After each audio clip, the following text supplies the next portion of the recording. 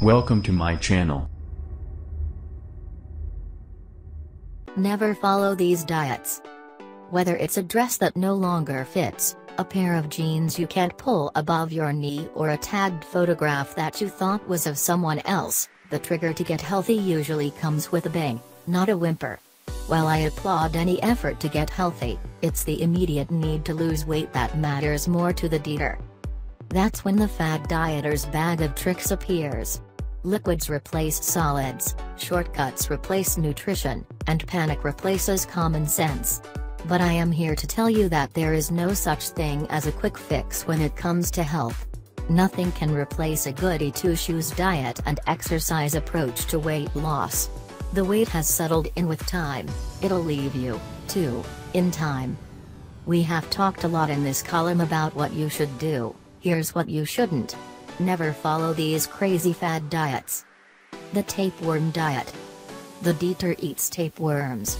And the tapeworms eat the food. You read that right. In this grisly approach to dieting, parasitic tapeworms inside your body feed on the food you eat, helping you lose weight. But what if these worms get bored and decide to travel to your brain? The cotton ball diet.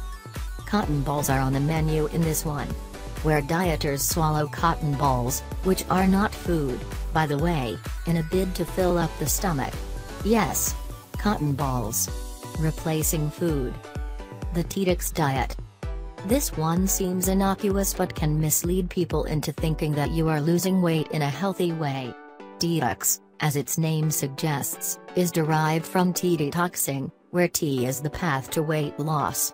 Many of these teas claim benefits like weight loss, reduction in bloating, etc.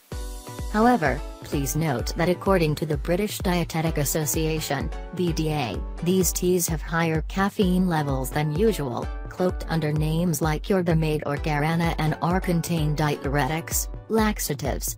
These ingredients may make you appear slim, but the weight lost is usually water weight.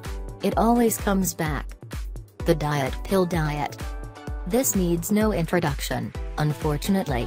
Whether it's masked as Ayurveda or wears the appearance of being natural, anything that comes in the form of a pill and promises weight loss will go back on its word sooner or later, leaving your body more damaged than when it started out. These are dietary extremes, but extreme dieters exist. More in numbers than you think. The idea here is to remind you to love yourself, not punish yourself. If you are patient enough, you'll get the results you want.